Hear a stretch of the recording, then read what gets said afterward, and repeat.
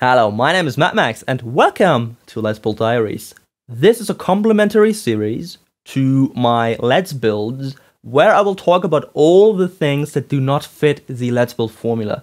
The Let's Builds are meant to teach specific things, whereas the Let's Build Diaries will focus more on practical things, like which tools do I use, what are my thought processes behind design decisions, all of those things that don't really teach you how something works, but they teach you the design process, or they give you an insight into the design process of something as complicated as, for example, an 8-bit computer. Now, I want to preface this with, I'm not an expert. I actually do not know what I'm doing, right? I'm not a person that learns everything about something and then goes ahead and does it. You know, those people on the internet that learn everything about how to build a kitchen and then build a perfect kitchen. I'm not one of those people. I'm like, I want to build a kitchen and I just do it.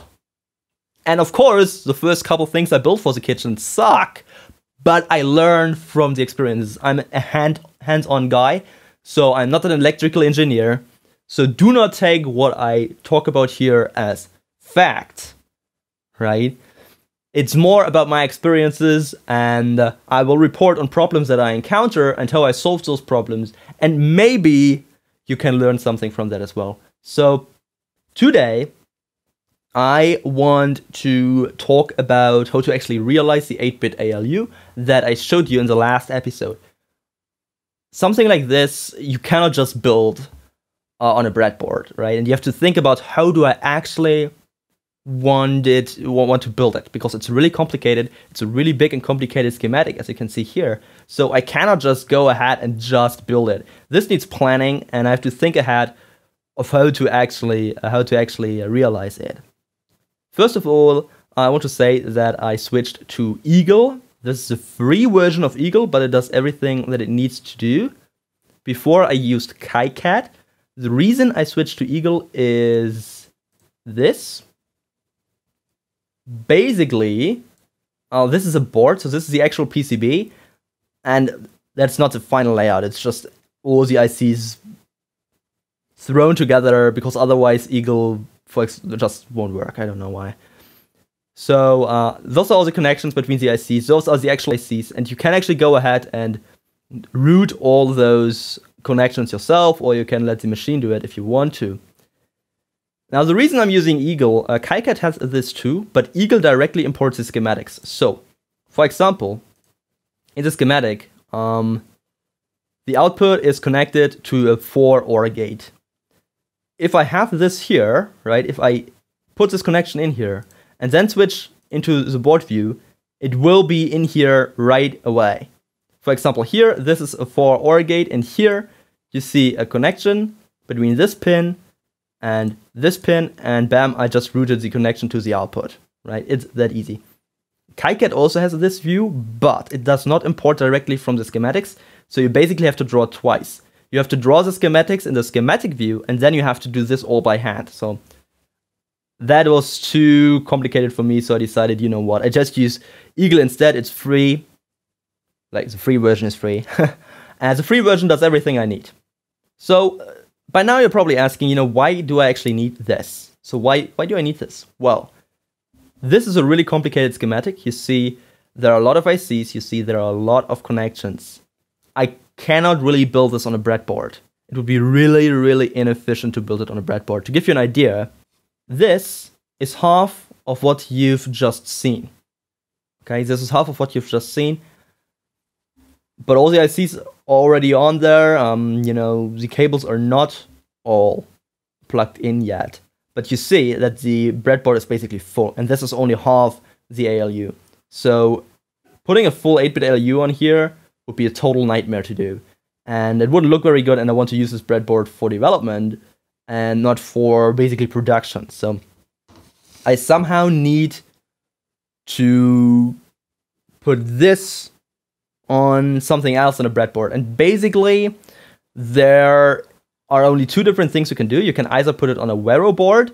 A veroboard is basically a board that has holes in it every 2.54 millimeters. because this distance between two of the pins is 2.54 millimeters or 1/10 of an inch. That's just standard, international standard for electronic things, right? This is 2.5 millimeters, this is 2.5 millimeters, and so on, right? It's just a norm. You also call this 100 milli-inches. Okay, 1/10 of an inch or 100 milli-inches. So a veroboard just has tons of those holes in 100 mil distance to each other, and that means you can just plug all those ICs in and solder them on, and then you can do all the connections, usually with silver wire. And you do those connections usually in 90-degree angles with a silver wire. You do it in 90-degree angles because the holes are in a pattern, right, that makes 90-degree angles. So by going 90-degree angles, you can solder at every corner so that the silver wire is actually fixed to the board and doesn't wobble around. Now, the problem with that is that this right here is very complicated. Again, it's had so many connections that it will be nigh on impossible to do it on a veroboard. Think about doing all of this with silver wire. You have to measure the silver wire, you have to cut the silver wire for every single connection, then you have to solder it in place. It's a lot of work. It's a lot of work, and it's not easy to do. And I don't want to do it. It's just too much work. So what else can we do if we cannot use a veroboard? Oh, and besides, you see how there are connections going in between those pins? That won't work on a veroboard either. Right? You cannot put a silver wire in between two of those pins because you can only solder it here or here. And that's really bad. Oh, and you can only solder at the bottom. You cannot solder at the top. So making a 90-degree angle on the top side is also not really possible. So that means a veroboard doesn't work, and that means you actually have to go ahead and etch your PCB. You can either do this yourself, or you can make a board layout like this, then save it, and then you send it off to a manufacturer, and the manufacturer will etch it for you, and he will drill all the holes for you. That's about 40 euros for a double-sided board. Or you can etch it yourself. To etch it yourself, you only need a 3D printer, which I have, and a clothing iron, which I don't have, but I believe a metal plate and a torch will work as well, and hydrochloric acid, which I also have. Don't ask. So I could etch it myself, but this thing is multi-sided. This thing is two-sided. It has bottom connections, the blue ones, and it has top connections, the red ones. And whenever a red connection goes into a blue one, or the other way around, there's a wire, there's a hole in the board so that the connection can go from top to bottom. And also, all of those right here, those are holes as well, because the pins of the ICs have to somehow fit through. Now that is a problem, because if you want to have a top and a bottom layer, a double-sided PCB, and you etch it yourself, the top and the bottom layer have to be perfectly aligned so they meet at these holes. If the top layer, if this blue line would be here instead, they won't meet, right? The red line and the blue line wouldn't meet. And that is only 25 milli-inches, this distance. So that's 0.35 millimeters. 0.35 millimeters, and it won't work anymore. So doing this precisely, etching a double-sided PCB so precisely that you can do the wires, difficult. I guess it's possible. I've never done it. I guess it's possible to do it at home, but there's an even bigger problem with doing it yourself at home. And the reason for that is drilling all the holes in the first place. What you see right here are about 800 holes. Every single one of those is a hole. Those are all holes. We can actually go into statistics and look. We have 578 drill holes. So we might end up with 600 because, you know, there are some connections, those brown lines, that aren't connected yet. So about 600 drill holes, that's a lot. And all of them has to be really precise. The distance, like the diameter of one of those drill holes is 0.75 millimeters, so it's pretty small. And you have to be really, really precise with all those drill holes, like 1/10 of a millimeter precise. If I would have a Dremel, I could repurpose my 3D printer, put a Dremel in my 3D printer, and my 3D printer would then act as a CNC mill and drill all the holes for me. but I don't have one. So I cannot do that. I cannot modify it. So it's impossible for me to drill 600 holes that precisely. So that leaves me with what? Either I pay 40 euros for this PCB, which might not even work because I haven't tested it yet, or there is another variant. There's another variant. We could use a veroboard, and now you say, you just said we couldn't. We could use what I call the hobo method. So usually when you build a veroboard, you have those 90-degree angles of wire on your veroboard, and that works fine. But what you can do instead is you can solder in all your ICs, you can do some connections with the silver wire, usually power connections, right? Plus 5 volt and ground, because that is needed everywhere. And then you use normal wires to connect the 2 points you need to connect directly.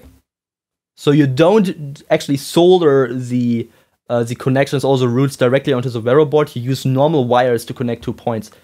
And that might sound really chaotic, but it's for a prototype, it's actually quite good, I think. Again, I'm not an electrical engineer, so I might be wrong in this, right? But if I make a mistake on a veroboard, on a standard veroboard, I can unsolder the silver wire. Okay, fine, it's a little bit of work.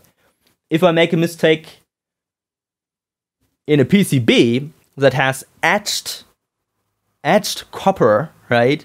I cannot just reroute this connection. This connection is there, full stop, right? Maybe I can use my Leatherman to make sure the connection doesn't connect anymore. But it's really difficult to, if you have a mistake in your PCB layout, you're fucked basically, right? It's really difficult. Whereas when you do the hobo method and you have a mistake, you just unsolder a wire and that's it. Right, that's it. No damage done. It's really quick. It's easier to troubleshoot, and it can be clearer as well because you can use different colors of wire for different purposes. And finally, it's also really cheap. A veroboard that's big enough for all of this is maybe 4 euros, and 40 meters, no, not 40, 10 meters of wire is 70 cents. So it's really cheap. It's the cheapest method, and I believe it's the best method for actually building a prototype. Still, before I will go ahead and actually build this on a veroboard, install it all in place, I will do a prototype on my breadboard. So this is a 4-bit ALU. This is just to see whether or not the schematic is actually correct and works, right? And once this works, I will go ahead and we'll go buy the veroboard, and then I will actually solder the 8-bit ALU. And then we will see us again for the next episode of my Let's Builds. My name has been MadMax. Thanks for watching this video. Please let me know in the video description whether or not you thought this was interesting info or not, and tune in next time.